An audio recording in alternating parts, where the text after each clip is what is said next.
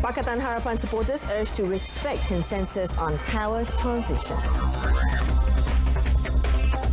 EPF declares dividend of 5.45% for 2019.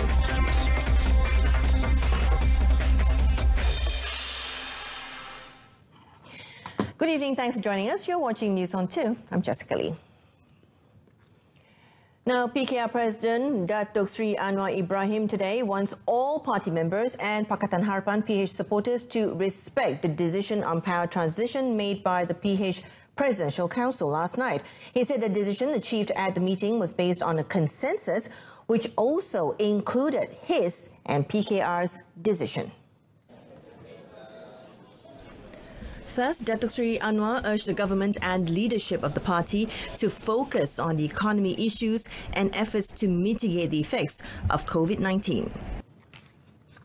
Tumpuan kita adalah tentang ekonomi kita dan juga menghadapi sedikit kesan dari coronavirus.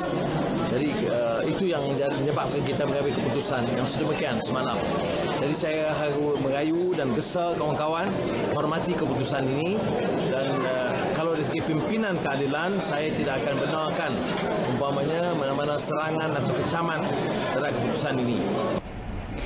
The Port Dickson Member of Parliament said this after attending the National Muslim Students Association or PKPIM gathering in Bangi. Meanwhile, the leadership of Prime Minister Tun Dr. Mahathir Mohamad is still needed to rebuild the nation. Now, according to Parti Amanah Negara or Amanah Communications Director Hali Abdul Samad, the claims of infighting for posts were made up by certain quarters to give the impression that the PH government was unstable and not strong. Nevertheless, the decision agreed at a meeting last night proved that the PH government is a responsible government which gives importance to the benefits of the people. He added that the PH struggle is not the struggle for any individual, but it is to create a clean government that is responsible for its people. Ya, tak ada orang lain boleh masuk lah. Pasal seperti mana yang kita tahu ada banyak usaha-usaha untuk nak rosakkan dan sebagainya. So kita beritahu pada negara dan bagi dunia bahawa kerajaan PH tu mantap di bawah kepimpinan Tun Mahathir. Jadi sebarang tarikh tu terpulang pada Tun untuk nak tentukanlah. So dalam kita punya majlis pun kita setuju kita takkan buat apa-apa tuntutan dan tekanan dan sebagainya. Yang penting kerajaan Pakatan Harapan itu terus memerintah dan mentadbir negara dengan baik dan mendatangkan manfaat kepada rakyat. Ini perjuangan kita bukan perjuangan untuk mana-mana individu. Ianya adalah untuk mewujudkan sebuah kerajaan yang bersih dan bertanggungjawab terhadap rakyat. Semua pihak telah menyampaikan pandangan. Kita menimbang setiap perkara dan itu keputusan terbaik yang kita sepakati yang telah dibacakan keputusannya oleh Yang Amat Berhormat Perdana Menteri malam tadi. Yang paling penting adalah PH itu intact, functioning, kerajaan juga terus berfungsi. During the PH Presidential Council meeting last night, which was chaired by Tun Dr. Mahathir himself, all leaders of the component parties unanimously agreed for Tun Dr. Mahathir to determine a date for the power transition. Deputy Prime Minister Datuk Seri Dr. Wan Azizah Wan Ismail today says the government will focus on addressing problems and issues facing the country, especially the impact of the COVID-19 infection on the economy, rather than on the power transition. She said the matter on this handing over of the Prime Minister's post by Tun Dr. Mahathir Mohamad to his successor had been agreed at the Pakatan Harapan PH Presidential Council meeting last night. And then untuk memperbaiki sebab kita ada banyak masalah juga kerana kita dihadapi dengan kluster coronavirus ni, COVID-19 ini, dan cara mana kita menanganinya sebab kita ada rentetan bahawa lepas itu bahawa ekonomi kita akan terkesan dengan negatif lah, ya. Dan itu yang akan membawa kita satu fokus dan kita semua akan fokus atas tu sebab kita ada perjanjian bahawa ada peralihan itu telah disepakati semalam dan juga kita takkan bagaimana kalau tarikhnya adalah lepas akad. The Deputy Premier said this when asked on the decision of the PH Presidential Council meeting last night for the power transition to be after the APEC 2020 summit in November, and that Tun Dr. Mahathir himself would determine when to step down. Earlier, Datuk Sri Dr. Wan Aziza, who is Pandan Member of Parliament, joined the 500 participants in the fun ride organised by the Ampang Community Cycling Club. On the fun ride, she said it was an activity to promote healthy living and suitable for the people from all walks of life and age groups. Now, the American woman who was confirmed positive for COVID-19 is showing positive signs of recovery from the disease. Health Director General Dr. Nur Hisham Abdullah said the 83-year-old woman, who is the 22nd case in Malaysia, was still being monitored in hospital for a slight cough. According to Dr. Nur Hisham, the patient who was confirmed with the virus on the 15th of February was given the antiviral treatment. He said after more than 72 hours of treatment, the patient was showing significant improvement. Thus, the repeated COVID-19 tests were done twice, 24 hours apart. Dr. Nur Hisham said both retests have shown negative results, and the retests were conducted to ensure that the patient has fully recovered with negative COVID-19 infection results. He said the latest study on COVID-19 found that almost 80% COVID-19 patients were reported to have mild symptoms, and there were no specific treatments for the disease. He added that the retest would be performed on all patients who were positive for COVID-19 once they were showing positive signs of recovery from the symptoms. This is to ensure that patients have fully recovered and free from the COVID-19 virus. Now, the Ministry of Domestic Trade and Consumer Affairs, or KPDNHEP, has submitted views and feedback of industry players to the Prime Minister and Finance Minister to be included in the economic stimulus package. Its Minister, Datuk Sri Saifuddin Nasution, said the views and proposals were submitted to the government after gathering feedback from dialogue sessions held among the ministry and the industry players on the impact of the COVID-19. Saya telah menyampaikan pada Yang Amat Berhormat Perdana Menteri pada hari Rabu lepas, sejurus selepas mesyuarat Kabinet, dan saya juga telah menyerahkan pada Menteri Kewangan yang sedang menyelaras persiapan pakej rancangan bersama Yang Amat Berhormat Perdana Menteri. Dalam laporan itu terkandung beberapa syur yang merupakan cadangan dan harapan daripada industri perdagangan dalam negeri ini. Datuk Sri Saifuddin, however, did not elaborate on the content of the suggestions in detail. Speaking after launching the Fresh Village supermarket in Bangi, Selangor today, he said the feedback is hoped to help industry players to offset the impact of the virus on their sectors. Malaysia is among the first country to introduce economic stimulus package to mitigate the impact of COVID-19. Prime Minister Tun Dr. Mahathir Mohamad is set to unveil the package on the 27th of February. Now, a tanker ship along with its crew were detained after they failed to show the required sales and purchase documents involving 450 litres of diesel to the authorities. The tanker and its load of fuel were seized, making a combined total seizure value of around 2 million ringgit.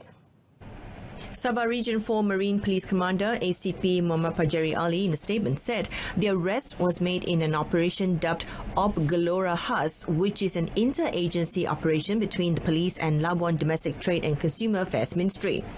He said the tanker was detained at about 5 p.m. yesterday. 7 crew members, all aged between 26 and 43, were on board the ship during the arrest. The police also seized the ship and its domestic shipping licenses. ACP Muhammad Pajeri said the case is being investigated under Section 21 of the Control of Supplies Act 1961 and Rule 13, Subsection 1 of the Control of Supplies Regulations 1974. An 18-year-old boy was arrested after he was found in possession of several packages of Ketom water at 11:30 p.m. yesterday. Kulim Police Chief Superintendent Muhammad Yusof Syari said the boy threw away the packages as soon as he noticed a police roadblock in front of him at Jalan Sungai Limau in Kulim. Superintendent Muhammad Yusof said the police found a total of 14 packages of liquid believed to be ketum water in the suspect's possession in an integrated operation with the Road Transport Department. The suspect, who was unemployed, was believed to be selling the ketum water to his customers around the area other than consuming it himself. Superintendent Muhammad Yusof said the ketum water were later seized and the case is investigated under Section 30, Subsection 3 of the Poisons Act 1952. He added that in the same operation, more than 200 vehicles were inspected and as many as 123 summonses were issued for various traffic offences.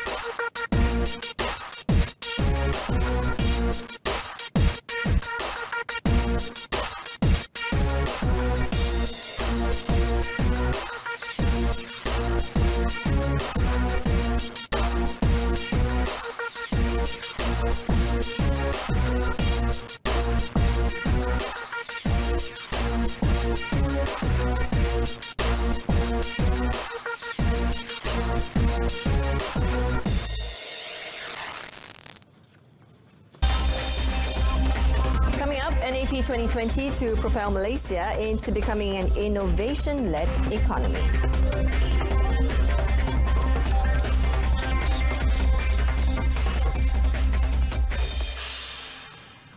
The Employees Provident Fund, or EPF, delivered a solid performance for 2019 in terms of both its operational and financial results, allowing it to declare a dividend of 5.45% with a payout amounting to 41.68 billion ringgit for Simpanan Konvensional.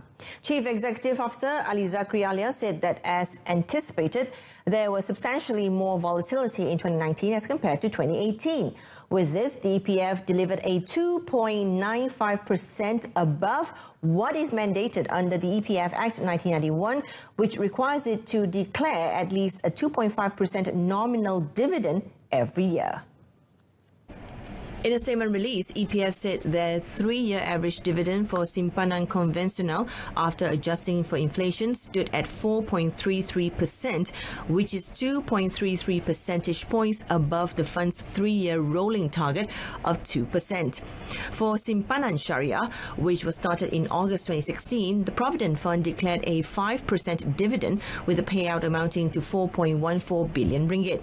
EPF's overall investment assets grew to 924.75 billion ringgit as it experienced a 2.8% growth in membership to 14.6 million, while its registered employer base expanded by 3% to 522,300 employers.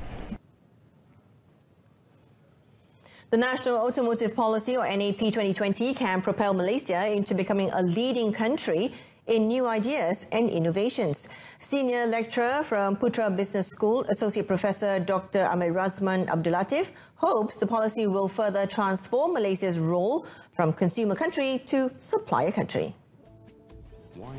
According to Professor Dr. Ahmed Razman, the policy could also be a catalyst for locals to engage in high-skilled supply chains such as the automotive industry. Mungkin lebih kepada pembangunan modal insan. Adakah rakyat kita sudah ramai yang mempunyai kemahiran yang tinggi, pengetahuan yang sejajar dengan teknologi tersebut? Mungkin di situ perlu ada usaha ataupun insentif untuk menggalakkan lebih ramai rakyat kita yang menceburi bidang-bidang seperti ini dan tidak hanya bergantung kepada tenaga kepakaran luar. Sayang jika kita hanya menjadi pengguna kepada segala teknologi ini, padahal kita mempunyai polisi dasar yang sepatutnya membantu rakyat kita untuk menikmati apa yang boleh ditawarkan di era teknologi sedemikian rupa. According to him, NAP 2020 reflects the government's commitment to position the country as the leading automotive industry in the region. It is in line line with technological developments with a special focus on new generation vehicles, mobility as a service or MaaS, and Industrial Revolution 4.0, IR 4.0. Stakeholders from government agencies to private sector. The Proton have praised the government's decision to make Malaysia as a hub of development and production of next generation vehicles, NXGV, and its important components. Its Chief Executive Officer, Dr. Lee Chun Rong, in a media statement said the new strategy presents opportunities to stakeholders in the automotive industry to introduce new technologies to the country, while also elevating the skills and capabilities of the local vendor. Lee said the unveiling of NAP 2020 shows Malaysia is moving towards the adoption of new technology vehicles featuring electric and hybrid powertrains as well as autonomous and connectivity technologies.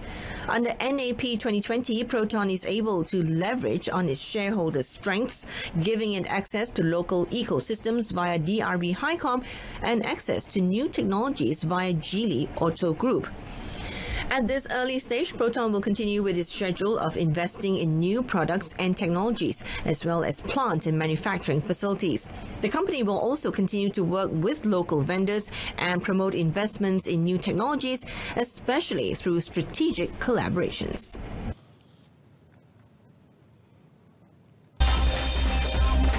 Indonesian students killed after flash floods sweep scouts in Yogyakarta. That and more coming up in our foreign segment.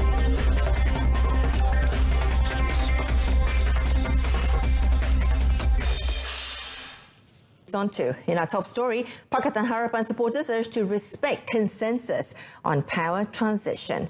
Join us again at 12:30 tomorrow afternoon. I beg your pardon. Join us again at 7 tomorrow. I'm Jessica Lee. Stay tuned to TV2 and have a pleasant evening.